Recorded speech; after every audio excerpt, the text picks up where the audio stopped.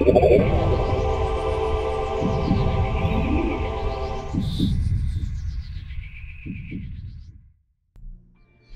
guys, welcome back to another Cinema 4D tutorial. As the title says, we're going to continue on with the sub-D modeling series. And I think for this one what we're going to do is actually go back and redo one of the older ones. So in lesson 13 of this series, I went over how to create the helical style bottle threads, like on the top of a bottle where the cap would screw on. And I showed you a little trick that you can do in order to create that spiral effect. But I decided to go back and redo that one because I wanted to try another method to see if it would work, to where you could actually model this rather than using that trick. So this one is going to be about the helical bottle threads again, but this is going to be an updated version of it. Okay, so as you can see here in the viewport, this is what we're going to be creating. This one here has just a really short little loop or spiral thread here, but the one we're going to be creating has more than this. All right, so let's go ahead and get started. All right, so what we're going to do first is just kind of get an idea of what we're going to be doing. And usually what I like to do is start out with a cylinder. And I went ahead into a top view and I went ahead and changed the ground shading and wireframe here, the view over to that, because by default it won't let you see all of these extra subdivisions. I think by default it's set to isoparms, and I think it's set to lines, and you can see here it's kind of hard to see what's going on. So I usually change the shading here right away in order to see things. Okay, so by default we've got 36 segments. Now personally I think that's a lot for what we're going to be doing. And usually whenever I create a cylinder, if it's going to be something very simple, I usually start with 8 segments. But let's be honest, 8 segments for this, that is nowhere near enough geometry. We're going to need a whole lot more than 8.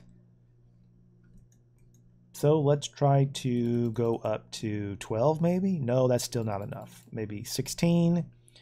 I don't know. I think we need more. So maybe 20. Maybe we ought to just go a little bit more, and let's go to 24. So I think 24 segments on this will be enough geometry for what we want to do. So I'm just going to turn off the caps because we don't need them. And what I want to do now is create the helix spline. And we need to change the orientation. I'm going to pull this up a little bit to give us a gap between the bottom and where the thread count is going to start. And we also need to do the same for the top. So I'm going to take the height and just pull that down to maybe about there. Now this cylinder, we need to give it a value here. Let's just give it a value of 100 just to kind of clean it up, because we don't want some random value like we had before. We'll just keep it like, yeah, because there it is, 107.603. Okay, yeah, let's just even this out to an even 100. Okay, so now we're going to click on the helix spline, and the start radius and end radius, we want to make 100. Okay, so now it is the same side. It's touching the faces of our cylinder. But that's not enough spirals for me. I want some more. So what we want to do is go to the end angle, and it's currently set to 720. That means it's wrapped around 720 degrees, but I want to double that up. So we could do an inline calculation here. So we got 720 times 2, or you could do 720 plus 720 if you wanted. That gives us 1440, and I think that should be enough here for what we want to do. Okay, now some of you might be thinking the next step is to probably take the knife tool and make some cuts, right? No, not really, and here's the reason why. And trust me when I say this is not the way to do it, because I have tried almost every method to do this, and unless I've missed a step somewhere, this is just not the way of doing it. So if we were to take the cylinder and make it editable, and then we'll go over here into point mode, and we want to grab the line cut tool, and if we were to hold down Control and put your if you take the cursor here and put it over the actual spline and hold down Control, for some reason, there it goes. You can see that now it's highlighting the spline, and if we click, you would think that it's made all those cuts perfectly around the entire cylinder, right? Well, no, because look what happened, and now that's just one giant mess. And I have tried various ways of getting this to try to cut, to make this spiral cut all the way around, because that would actually be the quickest way of doing it. But unfortunately, it just does not work that way. And unless I've missed something, I don't know how to do it this way. I don't think that this line cut tool has the ability to actually cut along this spline and just follow it all the way around. Now it wants to make the cut, even if we were to do visible only and turn that off and say go to a side view and try to do the cut again. You can see it went all the way through, but it's made a huge mess, and that's not even a spiral. That's just, it's just a mess. So that is not going to work in this case. So I'm going to show you another way of doing it. So what we're going to do is create a, let's see, we want a polygon. I'm going to hide these two things for the moment. We're going to take the polygon, and I'm going to change the value here to 25 by 25, and we'll change it to plus X. And I'm going to make it editable, and I'm going to change the Phong tag to 80. And if you've been watching my tutorials, you know why I do this is because 40 is too low. We need to set it up to about 80 because we're going to be working with subdivision surface, and 40 will often cause problems. So we're going to change that to 80. And what we're going to do now is we're going to go over here and enable the axis tool, and we want to turn on snapping, but we also want to make sure that edge snap is turned on. I'm going to pull this back over here just so it snaps, or the axis will snap to that edge. I'm going to turn that off. So I'm going to hold down the Alt key, and I'm going to, let's see, there's the cloner, so hold down Alt and click to clone it. But that's going the wrong way. So what I want to do is I want to change the value here from Y to Z, and it needs to be 25, because remember we made the value for the polygon 25 by 25. So what I want to do is give this about 96 segments. So that means the count here needs to be 96, and we'll talk about why I'm making it 96 a little later. We'll get into that, but right now we're going to make it 96. Okay, so what we're going to do now is let's click on the cloner and make that editable, and we want to select all of these polygon objects. Use the connect objects plus delete command, and we're going to need to run an optimize on it really quick.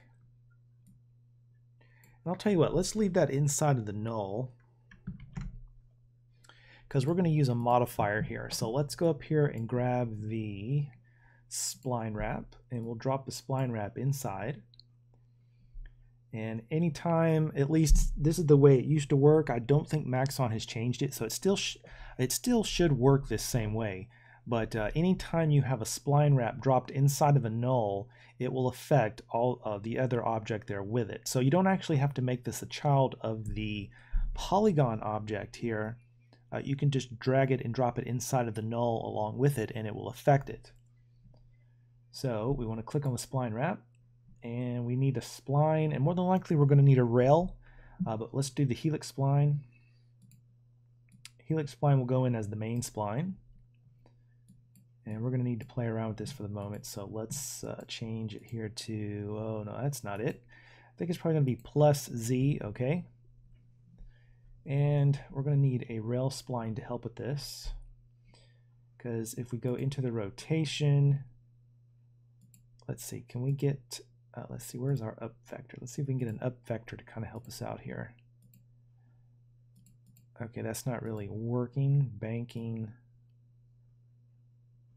Okay, so that's not really going to work. We could probably just use a rail spline. So the way this works is just duplicate the helix, and then drop that duplicate helix. Let's see, where are we going? Let's drag and drop that into the rail spline. And of course it becomes a mess, And I think what we should be able to do is just drag that up a little bit, and that becomes the rail spline, and that will now smooth things out for us. We could actually hide those two now. Okay, so if we turn on the cylinder, notice here that our polygon object, all of the segments in it line up with the segments or the vertical segments here of the cylinder. So we know that this is all lined up properly. All right, so we know that that's lining up now. So what we could do is a current state to object. So let's hide this cylinder because we're not going to use that. And normally what you would do is you would right click on the actual object that's being deformed or modified, and you go down here to current state to object. And you would take that and drag it out. But notice that by dragging it out, even if we dragged out the other one, they're now being straightened out again. So that's not going to work. So the way to do this, because we have both the object and the spline wrap inside of the null, is to do the current state to object command on the null.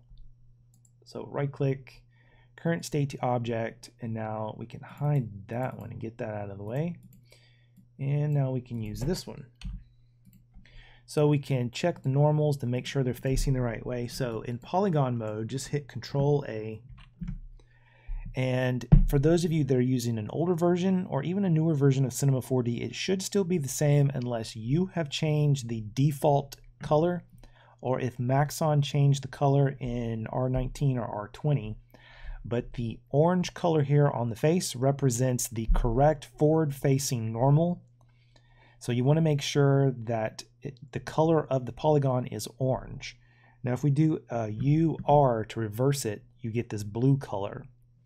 And blue is the wrong way. So that is anything that's going to be on the outside that's going to be affected by rays, which would be reflections or light or anything like that that's going to be seen. Just make sure your normals are facing the right direction. In this case, that's represented by the orange color. So UR again to reverse it, just to make sure that all the normals are facing the right way. Okay, now there's a couple of ways that we could do this. You can actually do an extrusion outward if you wanted to, or you can do an extrusion inward. It really just depends on how thick you want the neck of this bottle to be. So what I'm going to do is go into edge mode, and I'm just going to do a loop selection around there, but I don't think I really want to select that end edge or this one down here at the bottom. So we'll deselect those for now. And I'm going to grab the scale tool, and what I want to do is I want to control click and drag inward to make the extrusion inward, but watch what happens. All right, so you can see that they're not being extruded incorrectly, and the reason why is because whenever you do an extrude like this, it's being extruded and all the values are being taken from all three axes, X, Y, and Z. So it's actually pulling in those extrusions in towards where the axis handle is at, which is right there in the center. So rather than do it that way, I don't want to have the Y value affect the extrusion. I only want X and Z. So I'm going to put the cursor over the Y handle. I'm going to hit Shift. That will deselect Y and select the other opposing axis handles, which is X and Z. And then I'm going to hold down Control, and then I'm going to click and drag, and that will extrude those in. Now this just depends on how thick you want this to be. I think more than likely somewhere about right there will be okay. So again, in case you missed it, with those edges selected, I'm going to put the mouse over the Y handle, hold down Shift, then Control, then click and drag to bring those in. And I think I want them to be, I don't know, maybe about right there. Okay, so now we need to start filling in these gaps. So to do that, what I found the easiest way to do is just use the path selection. So we're going to choose UM, and we want to start here in this corner at the top, and we just want to run around, and let's go just a little bit further, and I'm holding down Shift to make multiple selections. And then we want to do the top of that row there and go around, follow it around to where we stopped right there. And we want to go to the Stitch and Sew tool, hold down Shift, and then click and drag down to fill that gap in. Okay, then back to UM for the path selection.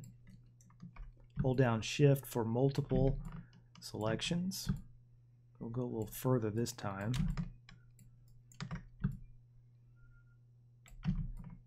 All right, and then back over to here.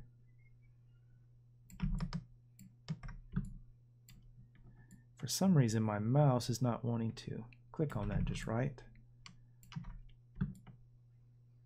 We'll follow that around to there, back to the Stitch and Sew, hold down Shift, because if you don't hold down Shift, what it's going to do is it's going to weld those together to create one edge, and it's going to make a mess. So make sure you hold down Shift, and that will actually create the faces between these two edges. All right, we got just a little bit more to go. So back around here.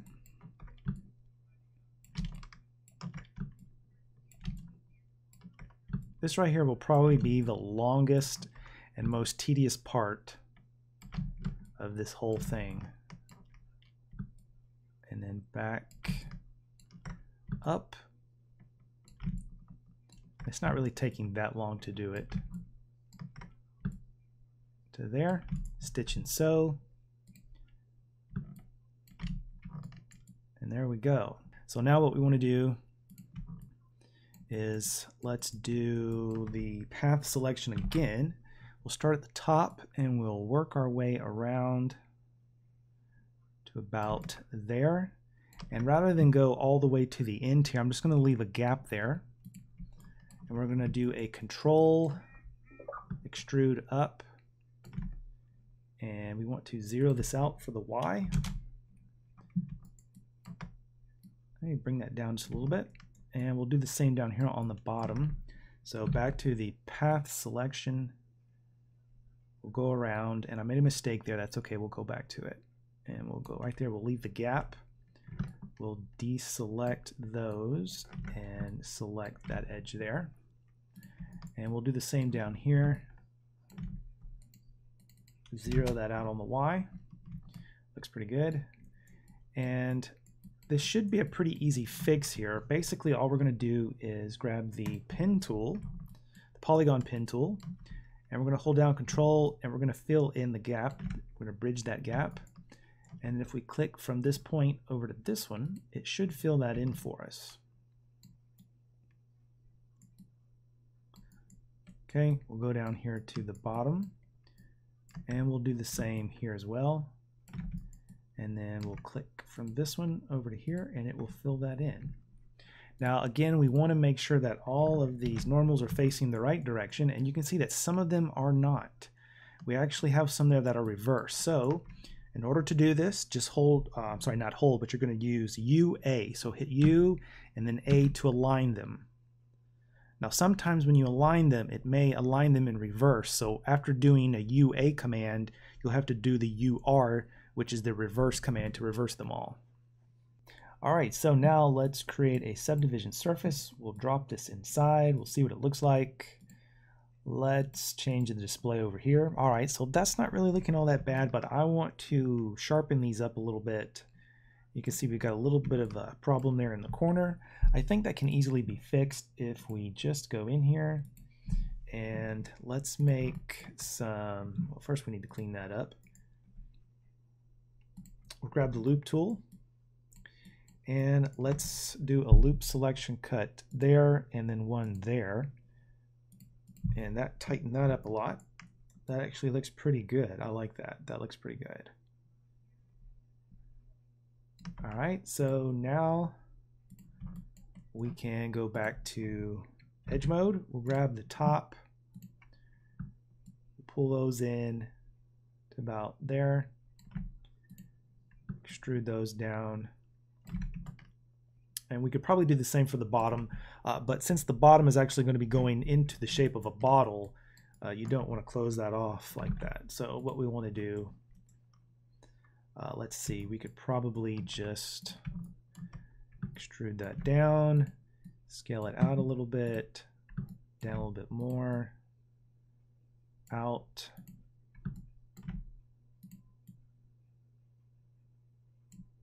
So maybe something like that. We're not going to go too far with this because we're not actually going to make a bottle. All right, so something like that I think would be okay. And we're probably going to need to make some cuts at the top. We turn this back on. That lip is looking a little weird. So let's grab the loop tool again. We'll make a cut on the inside, one around the top of the lip. We'll hold down Shift and click on this little orange triangle, and you can lock it into increments. And we just want to go to about 50%. And then we want to make another cut up here. Now notice this cut is being a little weird. And the reason for that is because remember we left a gap there, and this comes to an abrupt stop and doesn't flow around. So what we need to do, first of all, is change the offset mode to edge distance. And now we can probably click right about there and then just use either the polygon pen tool or the knife tool here and just finish that off. And of course, I forgot to do single line. And there we go. So we'll pull back a little bit and take a look at this. And we'll spin around really fast just to see how these look. Of course, my mouse is not working right. That actually looks pretty good. All right, so I think that about wraps up this tutorial. This actually turned out pretty good. And of course, you know, again, your bottle threads, you may want them to look a little different. This is just me making some very quick bottle threads. You may want them grouped a little more tightly together. You may want less or more of them, but the idea is the same here. You could just use the helix spline to determine, you know, how many wraps you want and the distance between them. All right, so I think that pretty much covers all of this. Oh, that's right. I almost forgot. We're going to talk about 96, why I said 96 segments. Okay, so here's why I said 96. Let me hide this for the moment. Okay, so remember the original cylinder that we had, and it had 24 segments. So when I first did this, the first thing I thought of was I was going to take the sweep nerve with a, let's see here, with a rectangle spline, and I was going to drop that in, and the helix spline would go in next, and then this here would be down. Let's try something like, okay, so 25, 25, or somewhere around there. Let's just make it maybe a little bit smaller and change the display so we can see it.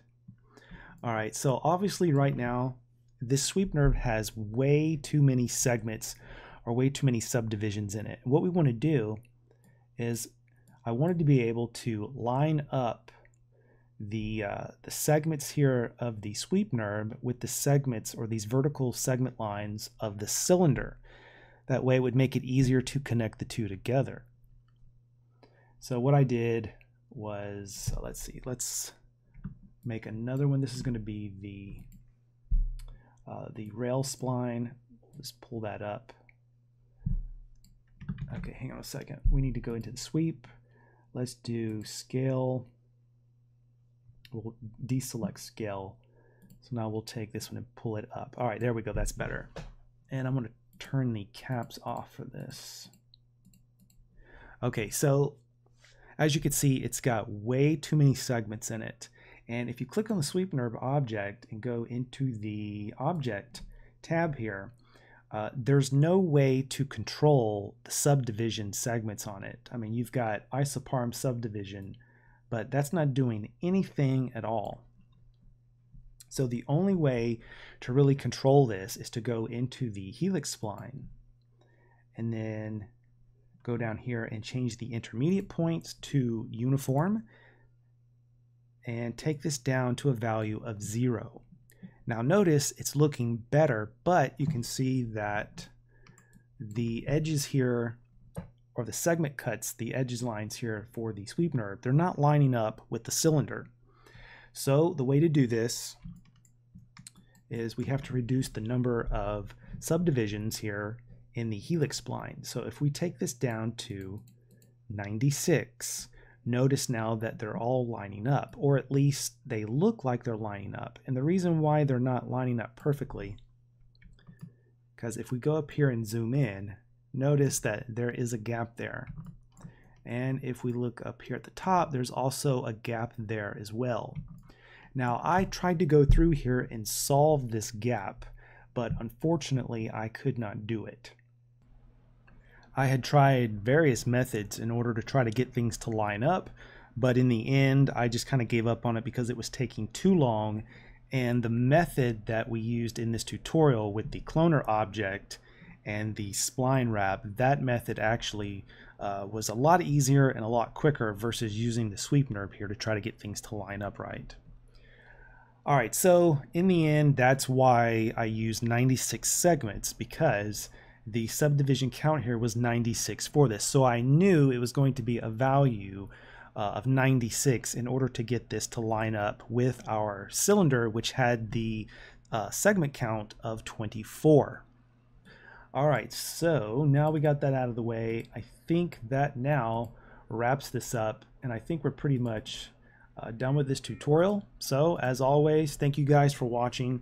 If you have any questions or comments about any of this, feel free to comment below, and I will see you guys in the next tutorial.